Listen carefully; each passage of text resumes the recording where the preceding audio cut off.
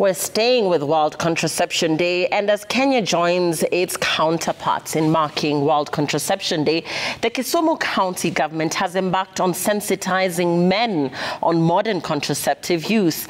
According to the County Department of Health, the move was informed by the high instances of the change of contraceptive methods, with women citing their male counterparts for disapproving their choice of contraceptive methods. Laura Otieno now reports on the new strategy that is aligned to Kenya's national targets of modern contraceptive use at 64% by the year 2030.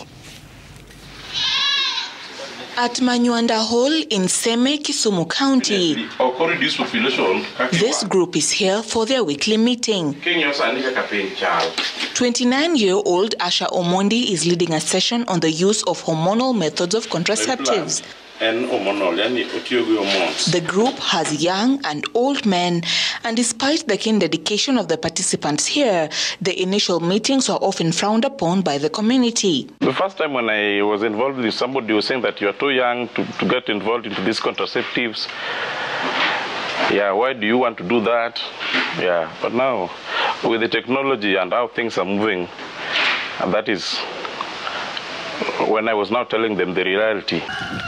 This is one of the 25 groups led by men that were dispatched by the Kisumu County government alongside partners in the health sector to weed out myths associated with contraceptive use, especially among rural communities. The pilot project that was rolled out in May 2024 has trained 25 men to lead sensitization campaigns in Seme, with the target of enrolling other sub-counties in the coming year. Our target is to empower men with accurate family planning information, to encourage men to have safe spaces of discussion in their households with their spouses about family planning, the uptake, the use, and even side effects. And after that, get our community health promoters and our healthcare workers to actively counsel these couples. From the months of June and July and August, we've seen there is an increase. We are currently doing around 49% in terms of coverage. And then also we have seen that there is a decline in terms of method change, because women who are coming,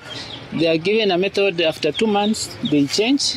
Why? Citing reasons that the men, like the coiled men, say that they are not comfortable.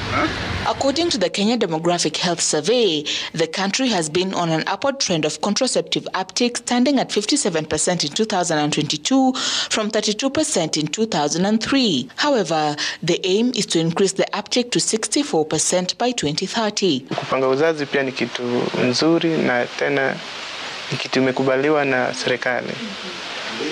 Hakuna madhara sana kwa family planning kupanga uzazi.